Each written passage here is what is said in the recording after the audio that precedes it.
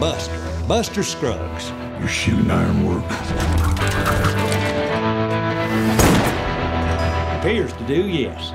I did get to do that, only with the Coen brothers would yours truly be playing a title role. He's an Old West pistol trickster and troubadour who lives by a very strict code, and you don't want to cross him. I had just done Oh Brother, Where Art Thou? And Joel said, we've got this idea of doing an anthology movie of Westerns, and we've written the first one, and we want you to play this character. And he's going to be the title character, but he'll be in the first of these, what will be 4 or 5 segments. And his name is Buster Scruggs, and rather than describe it, I'm just going to give you the script. And so he walked over to my apartment. We were neighbors at that point, and handed it to me, and I read it incredulously, and then he said, well, it's going to take us a while. We've got to write the rest of them. And 15 years later, he said, okay, we've got them all done, and we're gonna do this. Well, that's it, boys. I've been redeemed. The preacher done washed away all my sins and transgressions. It's a straight and narrow from here on out. Unbelievably, I didn't even audition for that role, and I couldn't have been more obscure as an actor. So I was a burgeoning filmmaker at that point, and they'd seen my first film, but also we had begun to interact, my wife and I, socially with Fran and Joel, and had become friends, and they had this role and decided to offer it to me. They're kind of oxymoronic in their approach because they're so unbelievably controlling and meticulous in all the best ways. And yet at the same time, you never feel more liberated as an actor than when you're on one of their sets. You really can try anything, take any risk without fear of castigation if you fail. And that's a rare combination, to have that level of freedom and space around you, really to try stuff out, and yet at the same time be in the hands of filmmakers who are so careful and meticulous. Mm-hmm. And I remember that when Joel offered me Oh Brother, I had the temerity to say, well, I've got to sleep on it. And the reason I did that is I just didn't want to show up on their set and fail.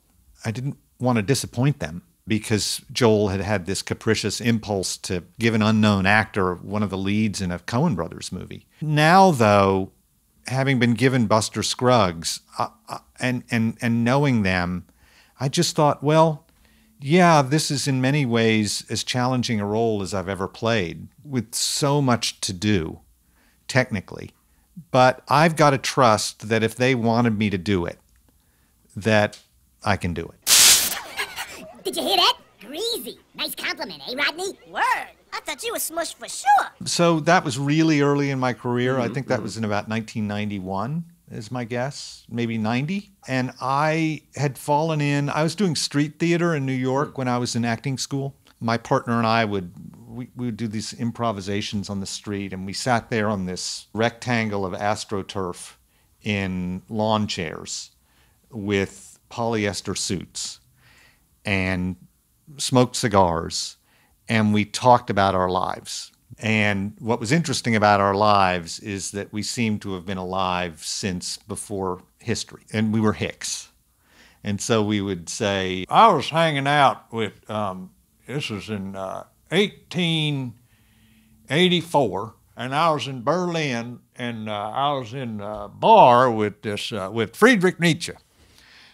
And I busted a shot glass in his face, and that's why he had that mustache, was to cover over the scar. And, you know, we would just stupid stuff like that. Otto von Bismarck, he was a son of a bitch.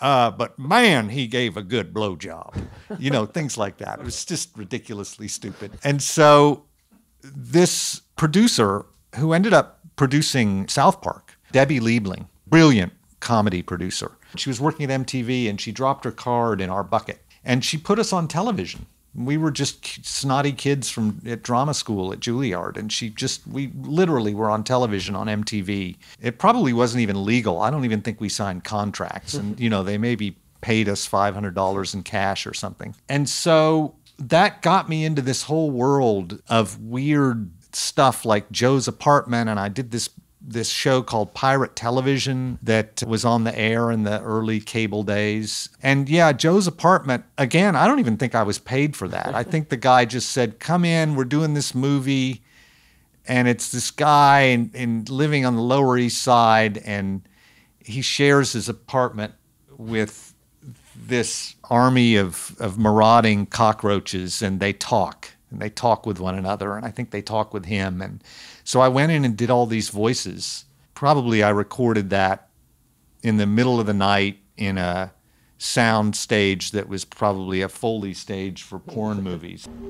She's a golden oldie, one of our first, probably before your time. I feel incredibly lucky to have gotten to work with Steven twice. He has a keen sense, as opposed to the Coen brothers. I think Steven's color palette is truly infinite in terms of the actors whom he likes to use. And so, you're a particular shade of red, and that might work for this movie. But if you're right for the next movie, he's going to look really, really hard to make sure that there's not a slightly darker shade of red that's going to be better for the second movie. And so that I got to be the right shade for the right character twice on his canvas has been, I felt very, very lucky. The Secretary of State here tells me that you got 11 Democrats in the bag. That's encouraging. Oh, you've got no cause to be encouraged, sir. Are we being fired?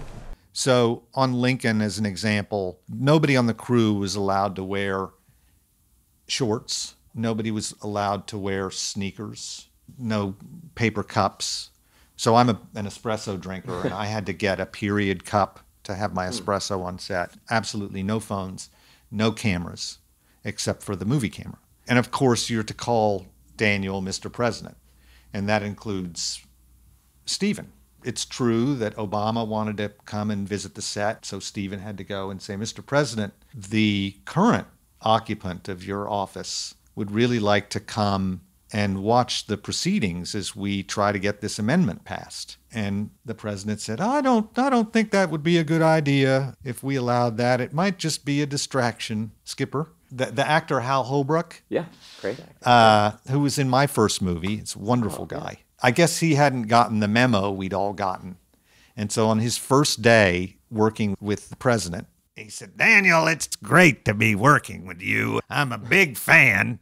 And Steven rushes over and says, sir, you do understand that this is the president of the United States, and the president would really not like for any other outside realities to be entering into the room. He's very anxious that it just be kept to this time, and he's just speaking very carefully in code to get the point across to Hal. Don't fucking address him as Daniel Day-Lewis. And so Hal's nodding, and he says, okay, I understand, sir, I understand. And then he turns to Daniel and he says, but you were fucking great in that wheelchair movie.